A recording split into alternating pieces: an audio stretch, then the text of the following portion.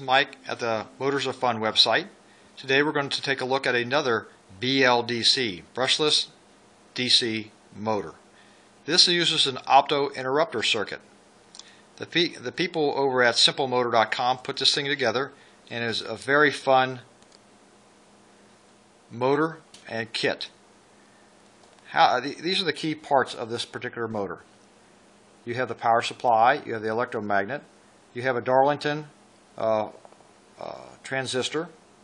You also have the rotor, which has the permanent magnets, and you have an opto-interrupter circuit.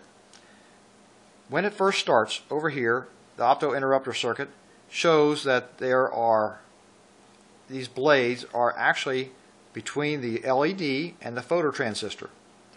Well, to get this thing going, you press the push button that I have installed, and the Darlington allows power to the electromagnet.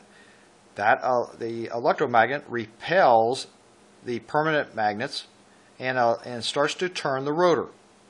When the rotor starts to turn, over here you can kind of see that the LED can now, quote, see the phototransistor. When it sees the phototransistor, it will turn off the electromagnet.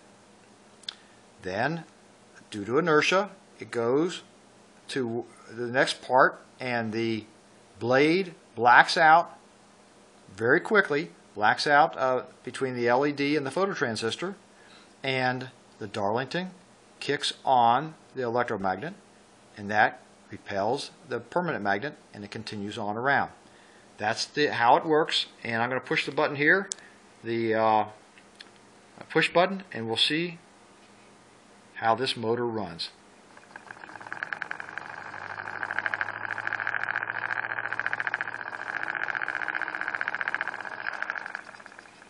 It's a very reliable one. It does require you to be able to do some soldering down here. It requires you to look at the circuit and understand it. If you want to add in the push button, that's fine. It's not too difficult to load this over here. Again, in this particular motor, the phototransistor for the BLDC replaces the brushes and the commutator on a brushed motor. So that's it for today. Hope you have a great day. Thanks.